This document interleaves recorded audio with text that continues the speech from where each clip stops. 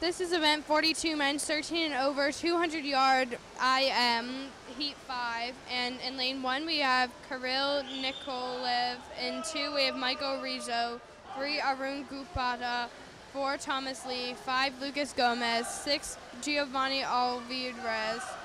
7 John Rupula, 8 Jeffrey Davenport, 9 Edo Barquenes, and 10 Zachary Uzula.